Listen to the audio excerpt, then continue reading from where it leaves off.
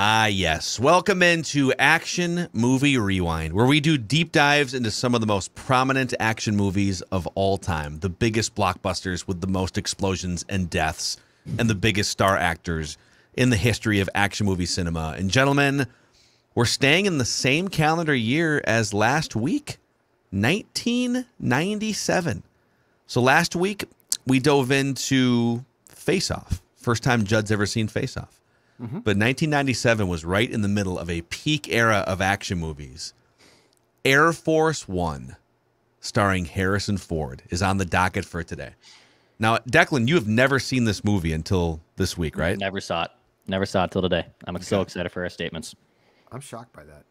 It is, I mean, it's right there. Like you were probably, what, first grade when this movie came out? Somewhere there? I was probably like 4 or 5. Yeah, probably so in kindergarten or something? Yeah. Nursery school. All right. Here is the summary of Air Force One. After making a speech in Moscow vowing to never negotiate with terrorists, President James Marshall, played by Harrison Ford, boards Air Force One with his family and advisors. When a group of terrorists led by Ivan Korshunov, played by Gary Oldman, hijacks the flight, the president's principles are put to the test. Feigning escape, ex-soldier Marshall stows away in the aircraft and must race against time to rescue his family and everybody else on board. 78% on Rotten Tomatoes. I'd like to meet the other 22%, quite frankly. $85 million budget turned into $315 million at the box office. The Rotten Tomatoes critics consensus says, quote, "This late period Harrison Ford actioner is full of palpable, if not entirely seamless thrills." Harrison Ford, Gary Oldman, William H. Macy, and Glenn Close among the stars in this movie. Just a few fun production notes for you guys. Feel free to chime in here, too. Air Force One is shown as being equipped with a one-person escape pod for emergency use by the president. It was also done this way in at least 3 other films: Escape from New York, Bermuda Tentacles, and Big Game. The actual Air Force One, at least in 1997, did not have an escape pod. Interesting. So if this happens, you're screwed, is kind of what they're saying. Or you're so tough you don't care about the escape pod. Doesn't matter. I got thoughts on the escape pod. That was one of the first things that stood out to me. I don't want to make this like currently political, but how long would Joe Biden have lasted if this were him instead of Harrison Ford on that plane? About 15 seconds. It's a whole topic. Yeah. It's a... Could say the same for Donald Trump, by the way. I don't know that those guys last 15 minutes on that aircraft.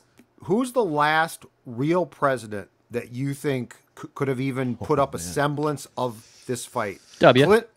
Who? W. W. I don't know, man. I think he's hiding in the corner. Oh, God. He's taking the escape pod out, first of all. He's not sticking around. I'm trying to think of, like, who are some of the... Reagan, Clinton. Well, you got to remember, all these guys are usually, 65, 70 years old here, too.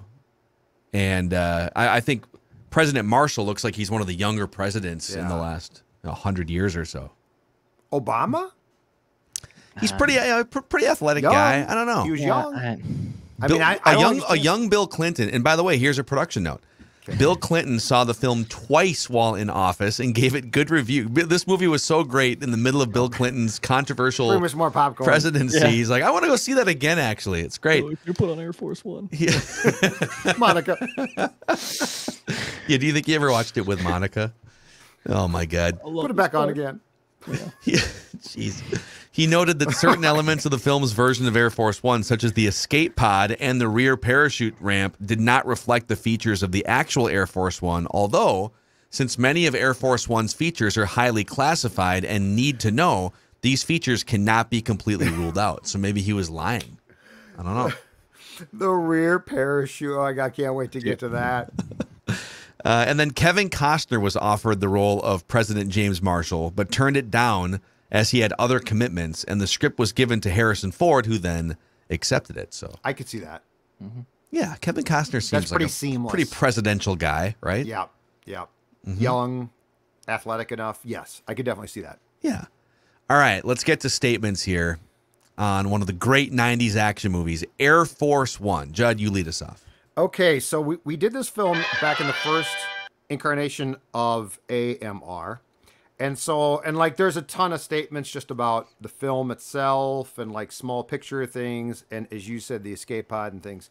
But here's my first statement going bigger picture now. And I don't think I talked about this or broached this when we did the AMR review of Air Force One previously. There is an unbelievable amount of inefficiency and just plain old buffoonery from both sides here. Like the lack of organization from both sides. And I'll just give you a small piece, and then we can certainly discuss. So President Marshall is in the bottom of the plane, and he didn't take the escape pod. Mm-hmm. And Gary Oldman's character thinks at first it's a Secret Service guy who kills his buddy at first, and then blah, blah, blah. But there's never a thorough, basically, let's all go down there and find out, because if it's one guy, we can kill him. They send like 2 guys. At first they said 1 guy. Like, you've commandeered the plane, and you've got, I believe at the end of the day, it was 6 bad guys, and then the mole from President Marshall's cabinet. I think it's 7 guys total before. Well, at one point they just completely abandoned and ignored. I know the couple guys got killed, but they had like abandoned that floor, and so 50 hostages are just jumping out with parachutes for like a half hour. Yeah. So the inefficiency of this entire thing, and then from the president's side, like, okay, there's the gun battle to start the whole thing off, and a bunch of folks are dead. But like, are you telling me nobody else has a gun or something? Like, it is 6 guys. And the 7th guy can't really show himself, or he's really screwed too, right? So the inefficiency from both sides of how to approach this very dramatic situation, to me, was really a losing play. Yeah, I kind of felt like, listen, these guys had such an airtight plan, and that actually brings me to my first statement here, which is, who are the random Russian journalists that just get full access to Air Force One? I've got that in my notes too. You're gonna get 10 minutes with the president, 20 minutes with this guy over here, and here are a bunch of inside secrets about the layout of Air Force One, while I flirt with you a little bit and make some sensuous eye contact. Yes. So these guys had it planned out. They were going to murder the actual Russian journalists and take their badges and fingerprints and everything. And so they have, however they have detailed this, they made their way onto freaking Air Force One and had a mole inside the plane. Yep. The amount of planning and meticulous detail that goes into all those things. Then when they're on the plane, eventually they just get really spacey and disorganized with, okay, if this goes wrong, we're pretty much screwed, right? But yeah, how did these guys just... does media get to fly on Air Force One? That's a thing, right? Like, sometimes media will fly on Air Force One. I believe so, yeah. But I don't know that, like, they just accept, like, I'm from a school group. Can I fly on Air Force One? I'm from Russia. And get special access. Yeah, I don't think so. Like, I think it's credentialed journalists who cover the president. So it's so sorry to ABC and NBC and Dan Rather. Sorry, you guys are going to kind of sit in the back there. There's some sandwiches back there, but Net News is going to get full access to anything they want within the plane. It's so true. It's like, what? There almost should be like a prequel to this movie. Like, I want to know more information. I want to know how'd they get on the plane. Yeah, how'd they get on the plane? What was the organization that like they were working for? They killed the pack of journalists who were supposed to be on Air Force One. Yeah. The Russian journalists are killed by this group. They then steal they must have cut off their fingertips or something, because part of the security is to put your finger on the computer pad. So they must have killed those guys, cut off their fingertips so they passed as them. So, like, you know how they did it, but again, to Phil's point, like, is this just an all-access thing? Like, yeah, we'd really like to go on Air Force One. Oh, no problem at all. You're going to get time with the president. Like, that's I'm with you on that. There's just a lot of buffoonery here. Yeah, it just feels like, I don't know. Just feels like, how do you... Oh, Declan, you're next.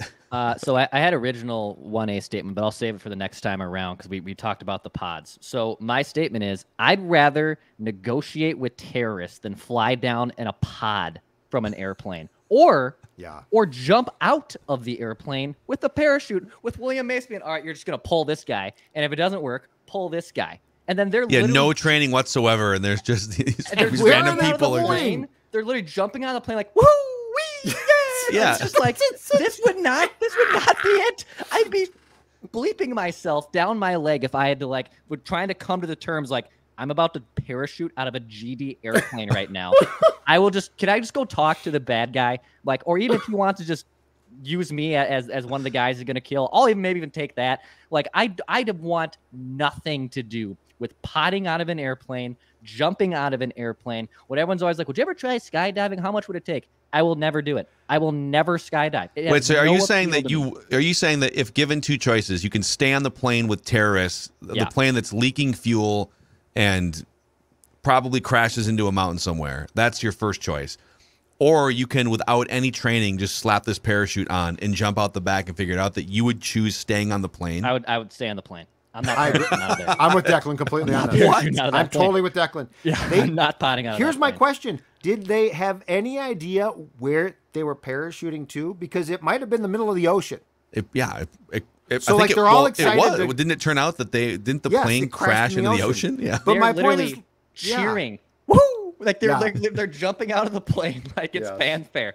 It's like, and Yes. I'm sure there's some euphoria like, oh my god, we're getting out of this. We're all gonna die, but it's not believable. And Yeah, no but I would chance think could that do the it. uncertainty of never having parachuted before, not knowing where you're landing, if it's like in a desert in Africa or if you're over the Pacific Ocean, just, saying. like don't really know. What the hell? I survived. Is that a lion coming at me? Yeah. Oh my god! That's a And now I'm shark. gonna die. I'm gonna land on a cactus. Yeah, it was.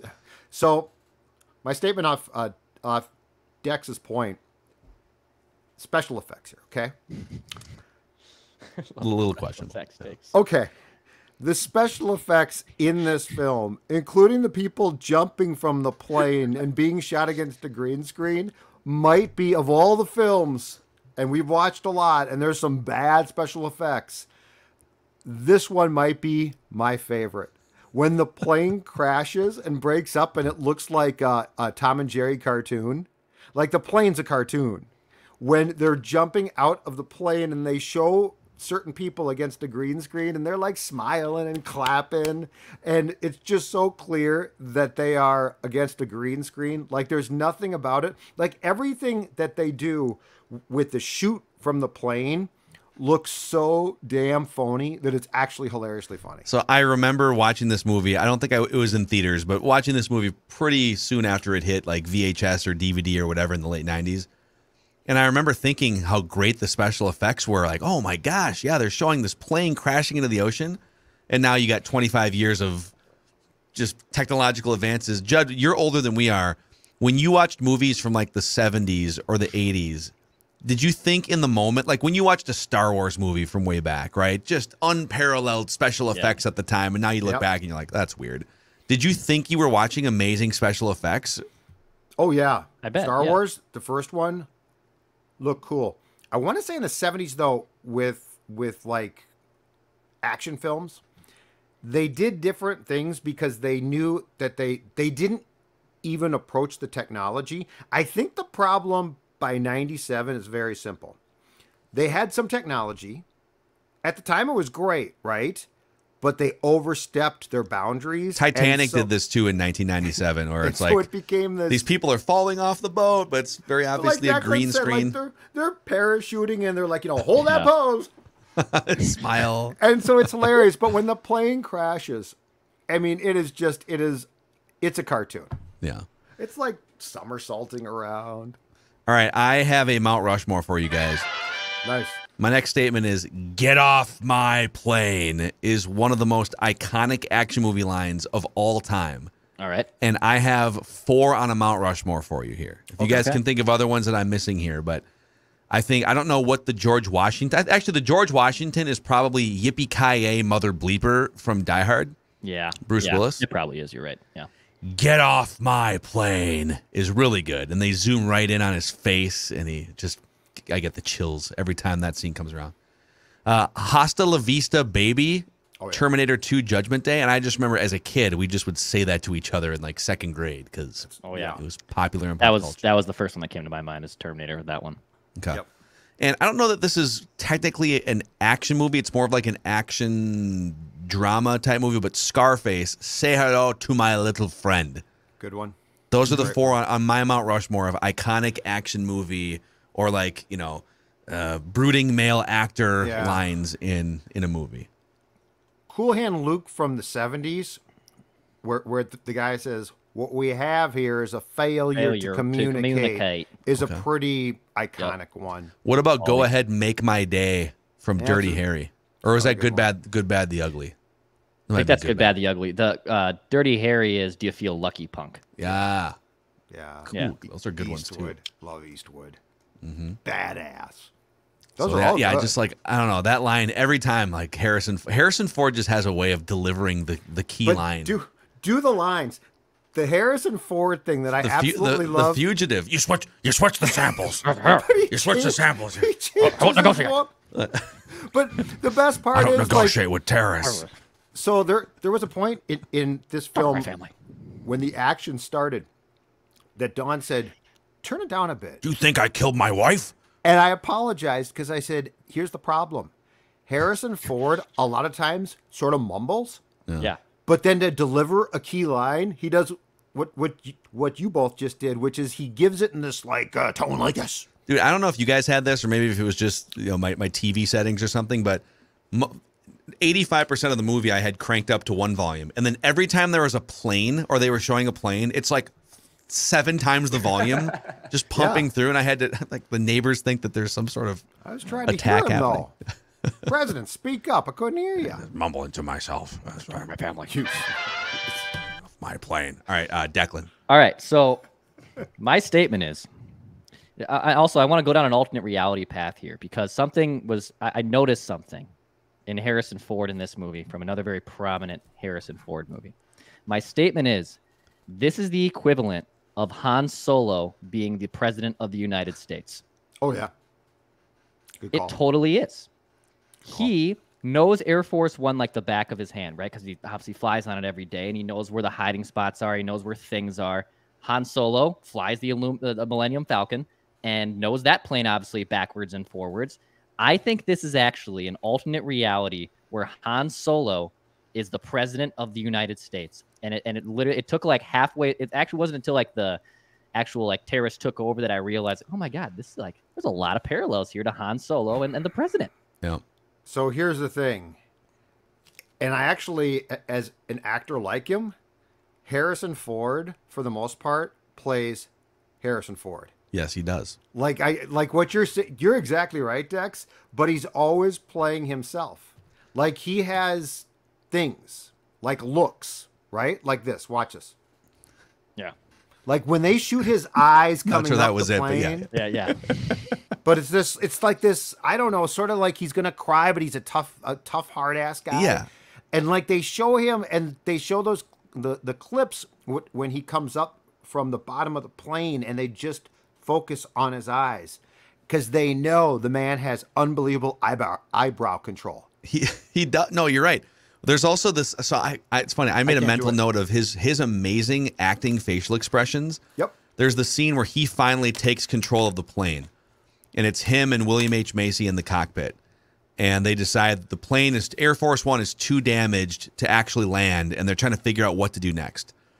And there's a pilot in one of the MiGs that's flying next to him that kind of looks over. They look at each other through the windows, and he's telling him, Mr. President, you did a great job. And and then he says again, like, Mr. President, and Harrison Ford gives him this, like, I can't even do the look, but it's like the dramatic. Yeah, I know what you're talking about. Like he's telling a story with his face that's just brilliant. So I'm going to blow Declan's mind even more here because I also went down this path. I love going down the, like, this actor played this role in one franchise, but if you connect this other franchise, it could be a sequel. And we've done this before on Action Movie Rewind. So the next movie that he made is a rom-com from the late 90s. We should totally do this in rom-com rewind. Have you guys ever seen 6 Days, 7 Nights? 6 Days, 7. No. I don't think so. So he is a small, like, puddle jumper pilot in this movie. just living a simple life on an island and get stuck with this woman who is married to David Schwimmer, like annoying David Schwimmer. And they wind up I think she was like going on an island tour, and then the plane, I can't remember what happens, but the plane winds up crashing on an island. And so his name is Quinn Harris, but he is this isolationist. Listen, I've left my previous life. I can still fly planes. I just want to live on islands and do nothing the rest of my life. So you can envision Han Solo, fighting these intergalactic wars up in the sky, and then becomes president, leans on his flying skills in Air Force One, and then just wants to be done with all of it. And so he retreats to some exotic island for 6 days, 7 nights. Wow. Love me some Harrison Ford, man. I do too. And that doesn't even count the Indiana Jones tie-ins, too. Like, I could see Indiana Jones becoming president of the United States, and then maybe, I don't know, where he learned to fly a plane somewhere in there. He flew a couple planes in the Indiana Jones movies. Sure. Yeah. Absolutely. Make it work. I'm just laughing at it. Okay, is it back to Judd? Yes. I think it's back to me. Okay. Yep.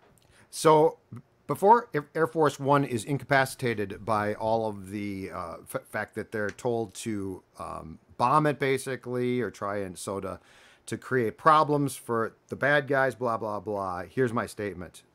From the beginning of the film on Air Force One, how much automatic fire can Air Force One take to its cabin? Because when the bad guys... from the inside. Yes, because... I've never thought about this, but you're when totally the bad guys right. initiate, basically, the takeover of the plane, bullets are flying all over this plane like there's no tomorrow. And yes, they do hit people on some occasions, because I think they certainly get a pretty high kill rate. But it also, they're basically scattered throughout the plane. So, how much, and I know it's a tough plane, I know it can do a really good job, but how much can this plane take when it comes to internal, automatic, high-powered fire? Do you remember when we did Snakes on a Plane, this time last summer? Yeah. And the end scene where Samuel L., convinced everyone to shoot all the windows in the plane. And I remember my brother was in the Air Force for 6 years, and I remember we were talking about that scene, and he said if that were to happen, every single human being would be sucked out of those windows like that. So to Judd's point, how much can Air Force One really handle? Because I gotta imagine bullets were flying out of that plane and then making the plane not aerodynamic anymore, and probably would crash to its screaming halt. But Judd brings up a good point. How bulletproof is Air Force One? Internally. I would say it's probably less bulletproof than what they made it seem like in that movie. Yeah. I would agree with that. Has to be. All right. Okay, I'm going to go. I don't know if you guys noticed this, but my next statement is, what terrible reporting by CNN. So there was a moment in this movie where they're sitting in the Situation Room, okay? And I think it was someone notifies the vice president, Madam Vice President, take a look at this. And they flip the TV on, and it's coming out of a commercial. So, hey, how'd they time it that well? So they're just they're flipping on. And how did they know that CNN was going to break this? But so CNN comes on and says, we have unconfirmed reports that Air Force One has crashed. Yes. Yeah. Let's unpack that for a second, okay? Yep. You are a national news network, and I don't want anyone to get on me. This is a referendum on the fictional 1997 version of CNN. I don't want to have a discussion. Gets this right. I don't want to have a discussion about current CNN versus Fox, MSNBC, but in the fictional world of 1997, okay? Oh God, yeah. You have news that you've maybe kind of heard, unconfirmed, as the reporter says on TV, that the president's plane has crashed, which A, is incorrect, and B, if the reports that you're hearing are unconfirmed and obviously incorrect, why are you breaking into programming to panic the audience? Wouldn't you try to get, I don't know, a second source on this? This is where I'm going to turn it over to a journalist Judd here, who spent most of his life as a reporter. Yeah, you would never. You can't, you wouldn't even go on, go on and say, we have unconfirmed reports that Mike Zimmer is retiring or something. Right. You would confirm it. Right. And then you would report it. I mean, it's basically, 26 years before the fact. It's reckless speculation involving the president's plane. Yes. Yeah. We have unconfirmed reports that Yeah. Air Force One has crashed. I'm sorry. First of all, what? You haven't confirmed this news? Yeah, but we're going with it. That's what I love. Go with it. Just throw it out there. You're right. I didn't write that down, but that is so funny. You're exactly right. And then later on, they got it right. And then it was. Then their reporting became well honed, like an hour later in the movie, where they're up in the sky, but the plane is too damaged to land, and they're trying to figure it out. It's like, oh, so now you've got someone, and who's feeding them that information? Is someone in the Situation Room just like sending text messages to CNN producers? It's just, well, you couldn't text in 1997, so No. I don't even know. We think it crashed. We're not quite sure, but go with it. Stick with us after this commercial break. All right. On that exact topic, I noticed that I forget who plays the press secretary when she like addresses that part of like, there's been a report that the plane crashed, whatnot. My thought was actually, I would love to see Judd as a press secretary. I think Judd would do PR. a phenomenal job at trying to wrangle. Like, not phenomenal. Let me rephrase that. I think it'd be wildly entertaining to watch Judd Zolgad run a press secretary room. I think it'd be amazing. You were the first person before she even finished her rant. I was like, man, Judd would be hilarious at this role. I wrote it down. I would be fired from PR within my first day. Oh, PR is, I admire those folks. It is the worst. Like, to work with people who do what we do, I would absolutely, my head would pop off. It would be a pain in the ass, and doing it at that level would be even And then more the of a pain problem in the is, ass. and then the problem is, your boss would get mad if you didn't do things right.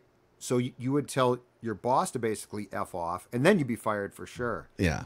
So yeah, but I mean, it would be funny. I think Declan's right. It's just I wouldn't last more. Did you see? Wasn't there another scene too where all of the media was gathered in the press room while they were pumping in the audio from the cockpit? Right? Yeah, they were and like, then- listen. Would they do that? All right, everyone, we're just going to broadcast this to the nation. Basically, what's this crisis moment that's happening? And then explain to me, they're pumping into the plane when Radek is being let go. People singing and rejoicing, and that's like because he's like, listen to this, and he like turns the dials up, and they're pumping into the plane. How would that work? My only thought there is that it was a TV feed. If there's a TV station, but how would there be TV cameras just like randomly in that prison? And how would they know like that's going to be okay? Radek might get out tonight. Yeah. And the best part about that press room, like them listening to it, is like some people are like actively like, oh my God, like on the edge of their seat, like, huddled around the radio. And then there's like a few of them like doing their diligent reporting, like taking notes of like all the things that are being said. It's a hilarious scene. I thought the same thing, that it was like super funny. It is pretty good. It's like a So comedy. unrealistic. Back to Judd here. Statements continuing. Opening scene of the film. The efficiency in the opening scene is impressive. And I love it because it's quick. Like, there's a story to tell, but they didn't get stuck on that story. So the efficiency of basically taking Radek and putting him in jail is, I mean, if government really operated that way, it'd be in good shape. Like, it's bang, bang, bang, in and out, like a double play. They get him, he's in bed, they roust him. Hey, wake up, Mr. Radek. They kill his guards, they take him, and we are done. Like, it's incredible. It's not, they kill a bunch of his soldiers, but if you think about the efficiency there and the lack of fight back, right? And like, this guy is a bad guy. He is going to have a lot of guards. And I love how they're just like, oh, no. This just worked like this. That is good efficiency. Yeah, no, it was good. It was pretty swift. It kind of reminded me of the true story of how they went and got Zero Dark 30, right? Where they went and they kind of documented cinematically the Osama bin Laden capture. It kind of reminded me of that.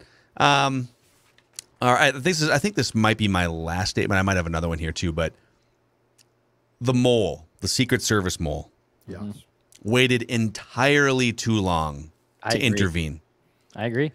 So first of all, I thought from a movie standpoint, it was brilliant. And there's in the show notes on Wikipedia, there was some back and forth about when they would reveal the mole. Yep. And it was decided that they would reveal the mole early so that they could have a couple suspenseful scenes later, like when Harrison Ford hands him a gun inside the conference room. It's like, so they could have a couple little foreshadowing and tense moments.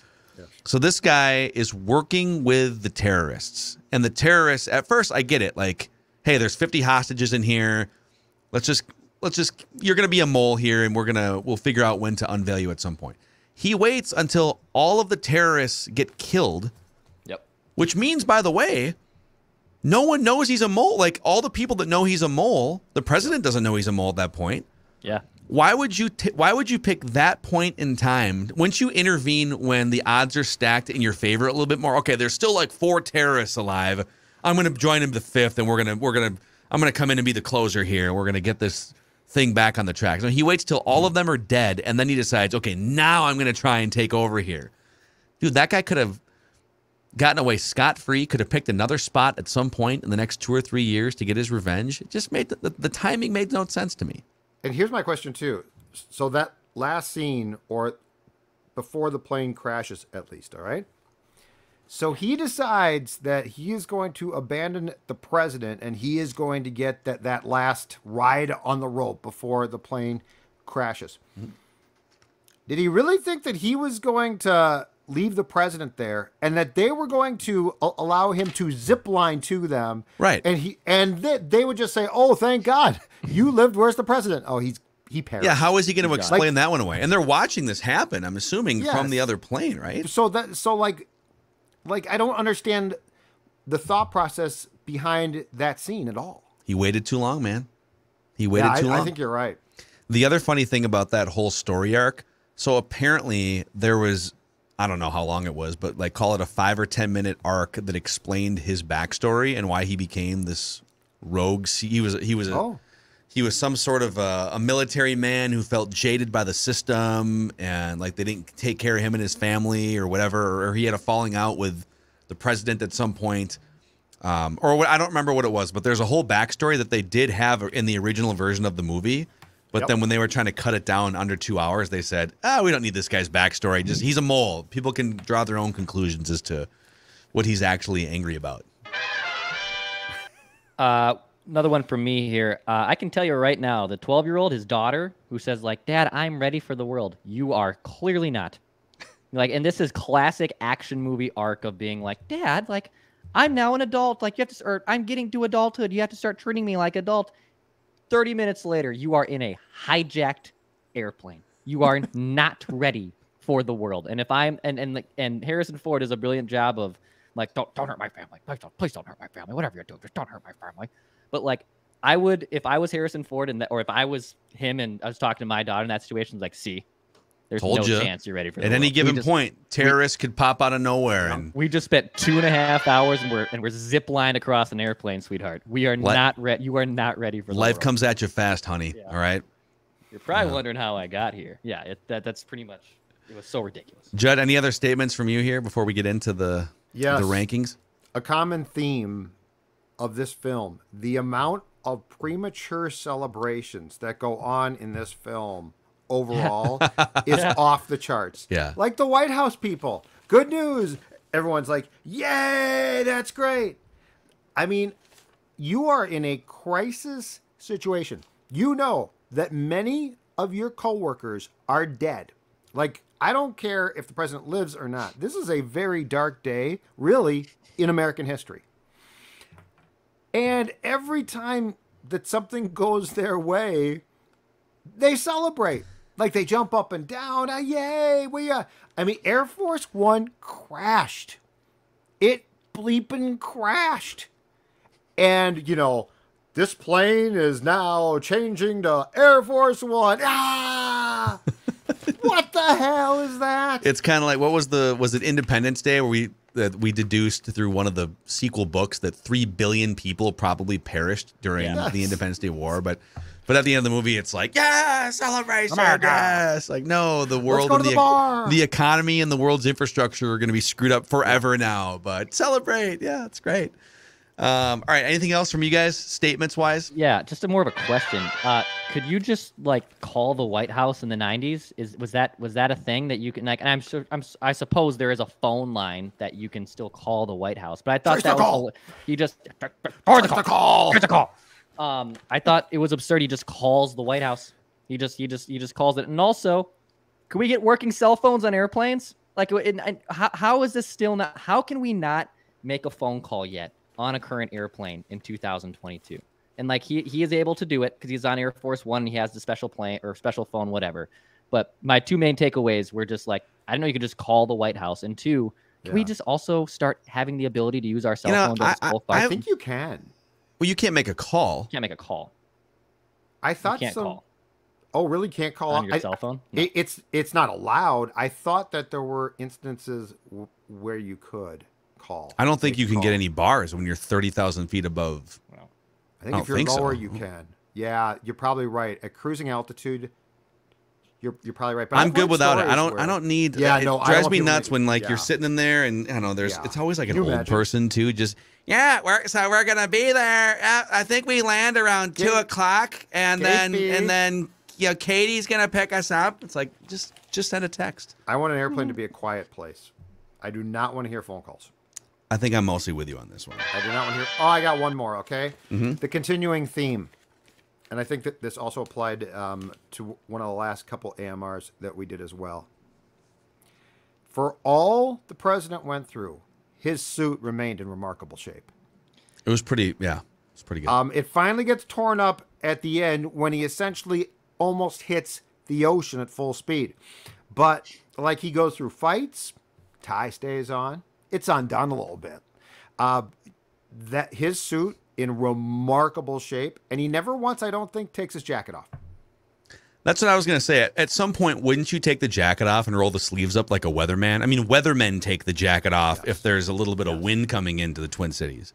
I would have. And the president, though, can never loosen the tie, can never take the jacket off, even if there's terrorists trying to kill my family and 50 passengers. I'm looking good. Where's my jacket? Get off my plane. Where's my suit coat? You know who fits a lot better in a suit coat these days is Judd Zolgad, skinny Judd Zolgad. That's exactly right, and that's thanks to my friends at Livia Weight Control Centers. I am down 40 pounds. Been talking about that for quite some time now.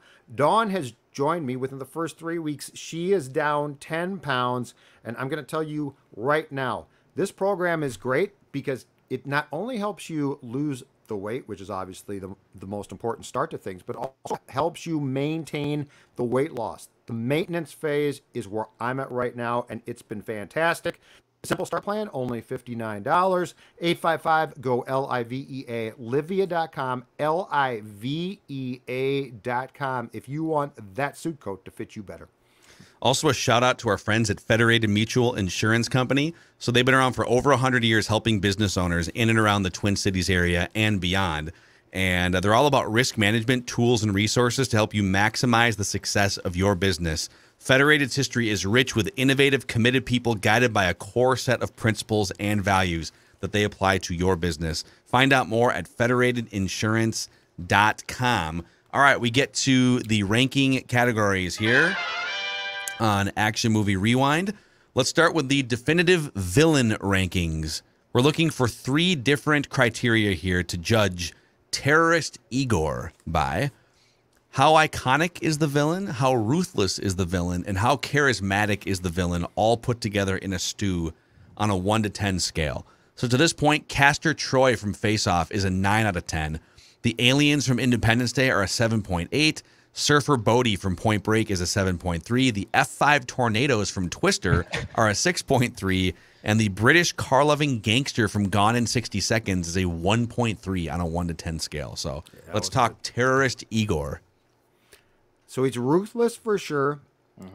And I think it's safe to say charismatic. I don't know if he's considered iconic. He's not. He gets overshadowed by The Plane, by Harrison Ford. Yep. And just to be clear here, Oldman's a great actor. Like he's really good. So I think he actually made a lot with what he had. But Phil, I think you're right. I think the fact that there were storylines that basically were more important than him hurts the iconic. I'm going to give him a 7.5 because I think he's good. But like the iconic thing, we've certainly reviewed iconic characters. Feels like he falls short there, or I should say that character does. So I'm going to give it a 7.5. I love Gary. He's one of my favorites. Him as Commissioner Gordon in the Batman trilogies with Christopher Nolan is phenomenal. But yeah, I don't really look him as iconic. He certainly is ruthless, but he doesn't really stand out to me. So to me, he's just a 5.5. He's fine. And honestly, I love Gary so much. I want to bump him up higher, but the character itself is just kind of meh. It's not really that iconic to me. So it's a 5.5 for me. Yep, it's a 6.5 for. Or no, it's a 6. I have a 6 written down here, which brings it to a 6.3 average score between the three of us. And so my reasoning for giving him a lower score, it's not the performance. He was excellent in this role. It's just the way that they kind of wrote it and the way that they just teed up his character. It was kind of replaceable. Like you could have put any number of actors in there. His kills were good, though. Sure. They were very ruthlessly well done. But I'm saying, like, Castor Troy, you couldn't just swap out another actor for Castor Troy. It was Nick Cage made Castor Troy iconic. And part of the John Travolta. They both did. I thought Travolta was a great Castor Troy. So it's a 6.3, tied with the F5 Tornadoes from Twister. Wow, Gary. Sorry, Gary Oldman. And that brings us to the entertainment value of this movie on a 1 to 10 scale. So far, since we rebooted Action Movie Rewind, the most entertaining movies we've reviewed are Top Gun Maverick, a 9.3, Independence Day, 8.7, and Top Gun the Original, 8.3. Gone in 60 Seconds is the lowest one at 4.7 to this point. Judd? Okay.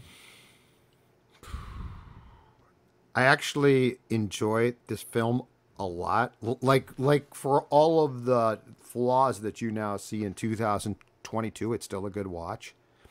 I'm going to give it, again, in fact, I'll stay consistent, 7.5. Wow. I feel like that's a little disrespectful. I'll give it a 7.5. Okay. Declan? Oh yeah, first time ever seen this movie. Like I said, there were some parallels to my guy Han Solo that I really enjoyed, and it's funny. There's some quirky little moves in the movie. I don't know if I would go out of my way to watch this ever again. I like it. My plane. It's the perfect movie. Get off my podcast. Yeah, get off my Action Movie Rewind. I think it's the perfect movie if you're stuck in your hotel room and like you turn on a movie to watch before you go to bed. That's how I look at Air Force One. I'm not going to seek it out, but if I turned on the remote in a Holiday Inn, Declan here for Holiday Inn and Suites, and if it was on, I would stop and watch the movie. But outside of that, nah. It's a 7 though. It's a 7 out of 10 for me. Wow. I don't think it's like iconic. It's not one of the favorite movies ever done before. It's a little long too, by the way, in my opinion. I feel like it's long. All those films are long. Yeah. So it's a 7, which like I don't think is that disrespectful, but it's a 7 out of 10. I think Phil's going to come off the top rope here with it. I am. I'm not changing my score. It's a 10 for me. This is legitimately one of my. Yes. Oh my god. Yes. This is so you got to understand. I love Harrison Ford. Okay. Harrison Ford is one of my favorite actors of all time. You're not doing the Harrison Ford face. I know, because I can't do the eyebrows. He's got eyebrow control I don't have, so I just try to look like I'm going to cry. Indiana Jones, the Indiana Jones franchise. I know most people got hooked in the Star Wars era, but the Indiana Jones franchise and The Fugitive are literally some of my favorite movies ever. The Fugitive's fantastic. And Indiana Jones is okay.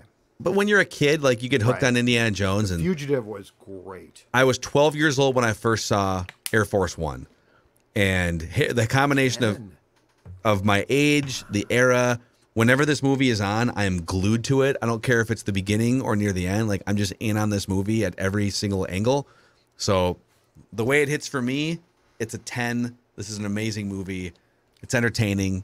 It is and entertaining. Harrison Ford just hits differently for old Did Mac you see it in theaters? I don't think so, but I think I saw it like first release out on VHS when I was a kid. Yep. Pretty sure. We used to rent movies we'd do like 4 movies during Christmas Day or something. So I'm pretty sure that's when I saw it. Blockbuster? Probably. Or Hollywood Movies was probably. We had a Hollywood movie in Maple Grove. Yeah. Oh yeah. Go over there. And then there was a Blockbuster nearby too. So that gives it an 8.2, which is outside the top 3, but just ahead of Face Off and Point Break for this one. All right, for the next Action Movie Rewind, we did do this one in the original run, but it's been 2 years. And I'd like for it to start a run where we do as many of these as possible. Fast and the Furious is making its return. The original Fast and the Furious. Oh, yeah, I remember that one. And then I think, once every month or two, we can chip away at Too Fast, Too Furious and whatever the third one is. Fast 5 was one of the best of the bunch, but Fast and the Furious for next week, gentlemen. I'll take the tuna. What's runtime on Fast and Furious? I forget. It's about 3.5 hours. Yeah, you're gonna want to build in a nap. Thank God for the fast forward button. Here, I'll find it real quick here for you, just so you can. I did watch it a lot. Fast and Furious and the Furious. It's not bad. Yeah, the first one's really good. It's got good special effects. I saw it in theaters. Okay, In the theaters. the Like 10. Fast and the Furious. Okay, I just went to the wrong one because there is a Fast and Furious. Yep. But That's then like the Fast and the Furious with the thes. Don't they want to get a little farther apart, name-wise? All right. It's an hour and 40 minutes. It was perfect that quick, shot. huh? Yep. Hour and 40 minutes. Yeah, it's so fast and furious. Yeah, my mind is missing. It can't be 3 hours if it's called Fast and Furious. Yeah. Yep. Although I think the latest ones are fairly long, I think. Yeah, those are like Gone with the Wind length feature films. Godfather and Anyhow, that was Action Movie Rewind here on Mackie and Judd, diving deep, way too deep into some of the biggest action movies of all time.